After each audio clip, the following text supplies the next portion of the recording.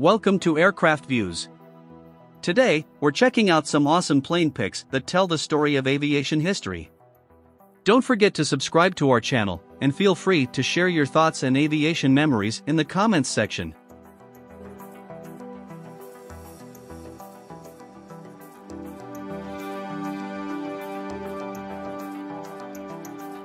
A photo taken on July 2, 1944 shows the remains of a P-47 Thunderbolt that crashed on Sword Beach during the D-Day landings in Normandy, France. This particular plane was shot down on June 10, 1944 while on a mission to Cherbourg, France. This is the first of two photos.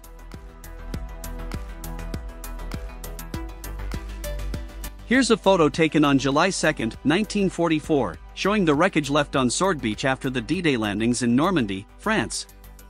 It's a picture of a P-47 Thunderbolt that was shot down on June 10, 1944, during a mission to Cherbourg, France. This is the second of two photos.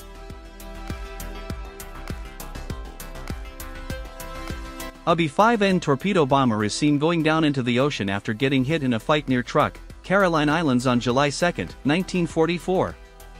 You can also see the rear gunner standing up from the open canopy.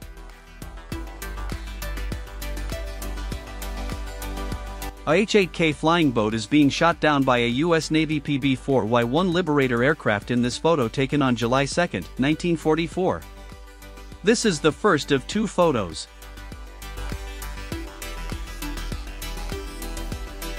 A H-8K flying boat is being shot down by a US Navy PB4Y-1 Liberator aircraft in this photo taken on July 2, 1944.